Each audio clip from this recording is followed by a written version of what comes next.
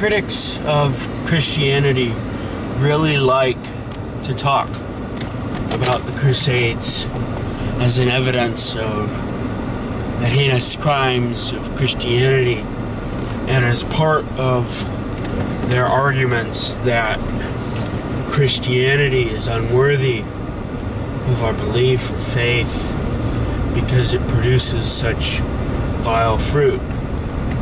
Jesus himself said, "You will know a tree by its fruit."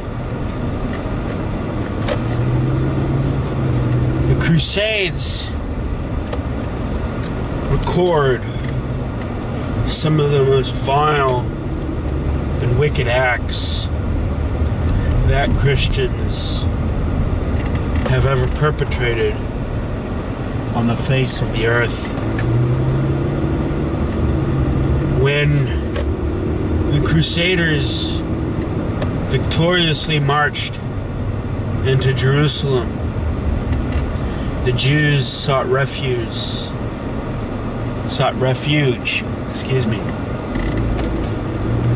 in their temple, their synagogue. The temple had already been destroyed, but they sought refuge in their synagogue,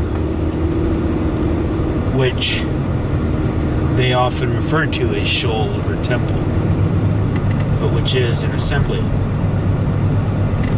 And the Crusaders slaughtered the Jews so that it is said there was a river of blood, and that when the horses marched through, the blood splattered up onto the horse's bridle.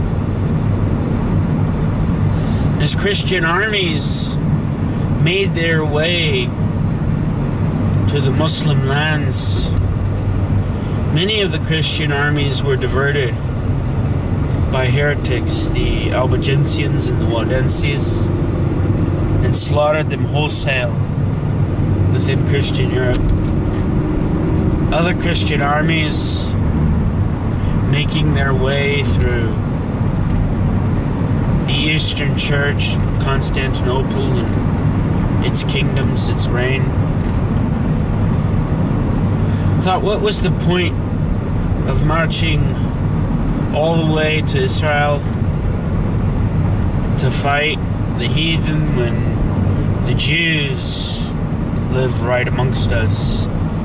And so they turned their swords in a vile and wicked way against people who were offering no resistance, nor rebellion, nor insurrection, but were slaughtered wholesale merely for the fact that they were Jews.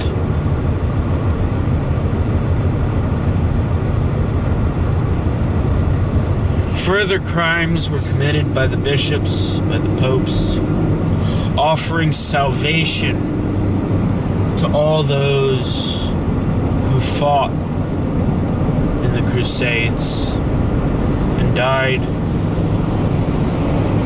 in holy war for Holy Mother Church. Such salvation could never be offered to anybody apart from faith in the Lord Jesus Christ, nor do popes or pontificates have any authority to make any decree apart from the decrees that God has ordained in the Bible. No man has the authority to look at somebody else and say, "You are saved because you do this work," or "You don't do that work, you are damned." No man has that authority. I don't care if he's a pope. I don't care if he's a priest. No man has that authority. It's only through the standards of the Bible that we can find how we can earn salvation before God. And it is not by any works that anyone can boast. It is only through faith, through belief a conviction that comes from the heart, and never a conviction that is forced upon us by the power of the sword, or the power of the gun, or the power of the nuclear bomb that can save us. Because no mere declaration of faith could ever save us. It must come from a faith that is rooted in our heart, from a belief in the resurrection of Jesus that comes from the innermost parts of our being. What the Crusades failed to see was a proper importance of the biblical doctrine over the affairs of man. What the Crusades demonstrated at many different levels was a failure of men to grasp the supreme power of God over the power of man, to declare how we can be saved, to declare how we can be made right before God. And it is only through faith in Jesus Christ that God has declared that we may be made righteous. But were the Crusades a necessary evil? I strongly object to many of the practices that go on in the Crusades, just as I strongly object to many of the practices of the Allied armies during World War II. However, at no point would I argue that the action of the Allied armies during World War II was unnecessary. In the same way, while I would never defend many of the actions of the popes, nor many of the actions of the soldiers who fought in the Crusades, I still very much believe in the very core of my being that the Crusades, like World War II, were a very important series of wars that spanned over 4 centuries, that were very necessary and very important for the security and for the protection of Europe against the Muslim hordes. As Robert E. Lee would later say, the best defense is a good offense. And as much as I tactically would have preferred the crusading armies emphasize and maintain a full forward thrust against present-day Turkey and from the Iberian Peninsula through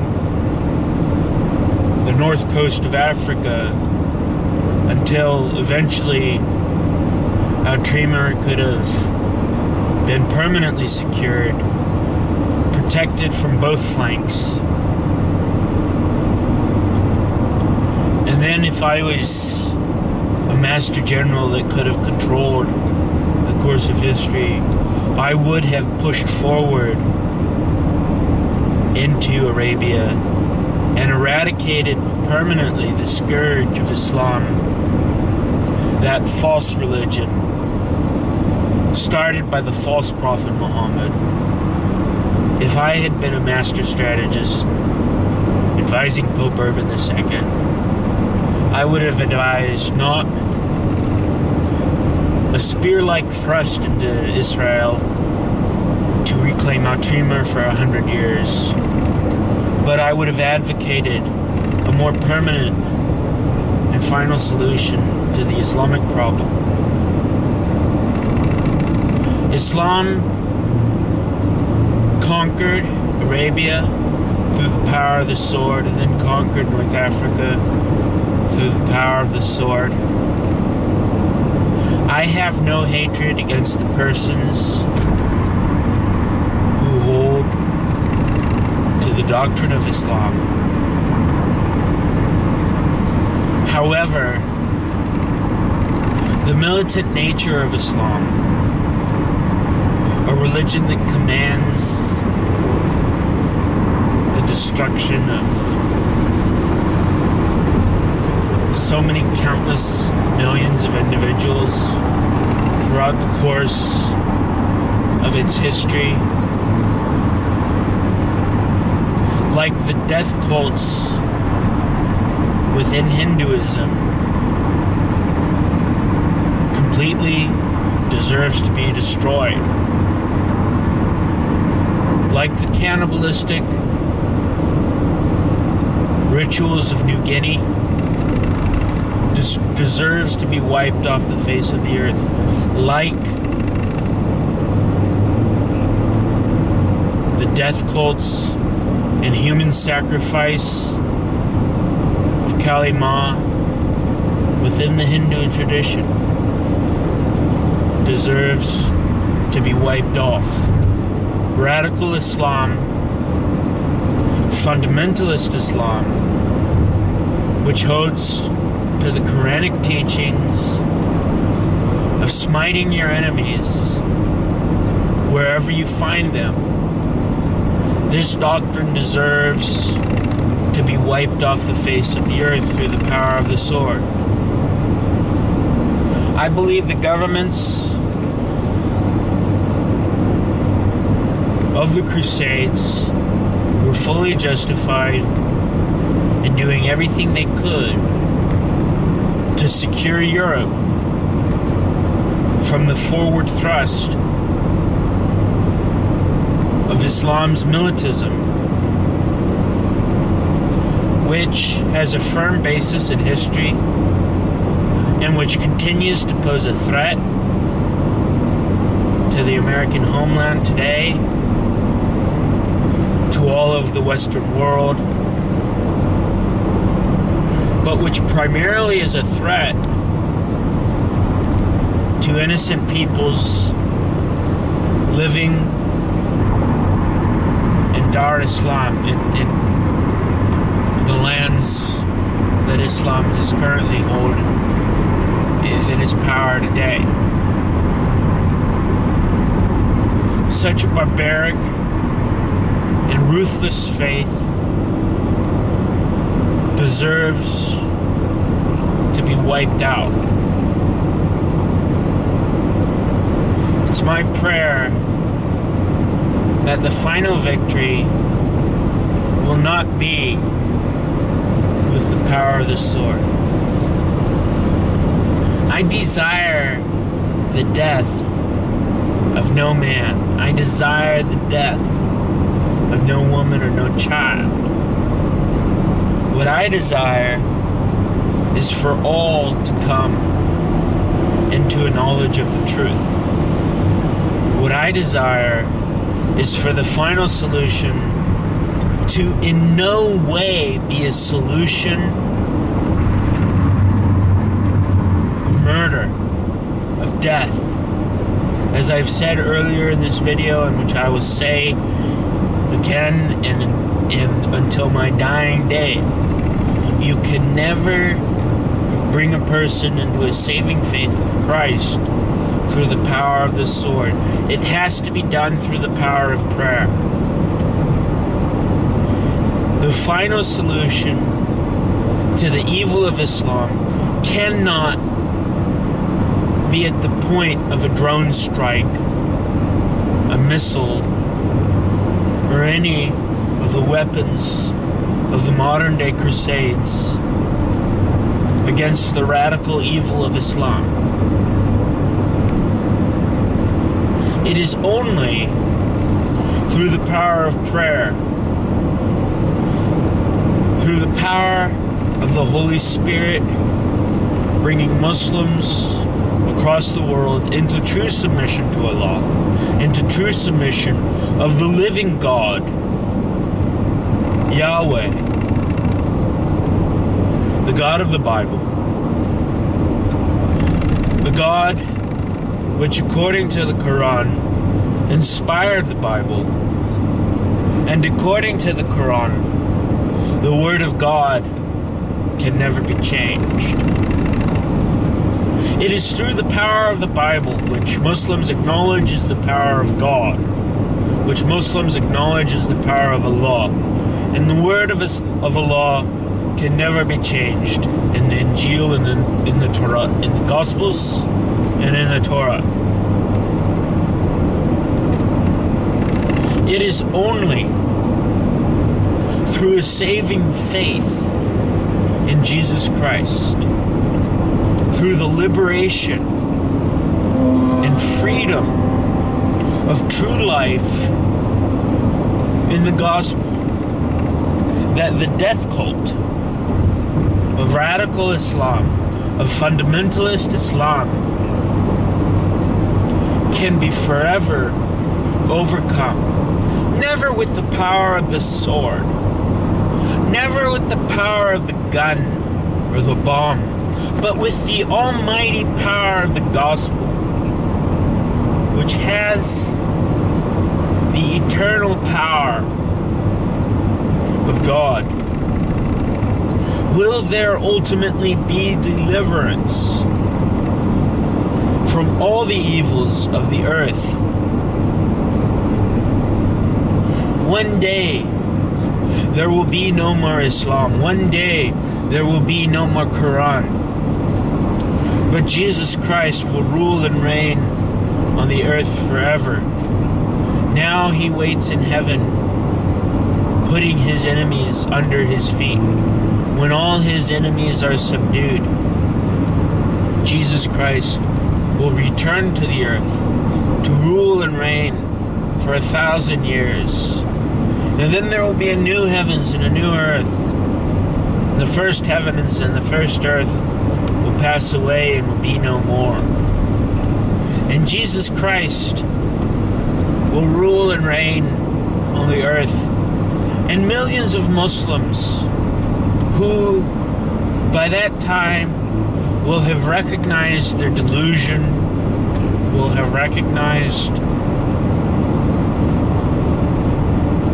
the absolute absurdity of the false prophet Muhammad, who during their lifetimes recognized that absurdity and accepted the free gift of salvation in Jesus Christ and belief in the Gospels, which even the Quran demands that we accept, by the way, showing that the Quran cannot be true, because the Bible, which is the word of Allah, whose word can never change, declares the absolute absurdity of the Quran on many different levels. It's too late for all those millions of Muslims who have died under the delusion of Islam. Those who die in faith apart from Jesus Christ have no hope of salvation, are lost forever in hell. But I believe there are millions of Muslims alive today and who will be alive in the future who will recognize the delusion of Islam, who will come into a true, living, and vibrant faith with the real God, with true religion in Jesus Christ, and find deliverance from the great evil of Islam, a deliverance which can never come from the sword, a deliverance which can never come from bombs, but a deliverance which is true and which is real, and which we who are missionaries must deliver to the Muslims across the world, so that in Jesus they can have hope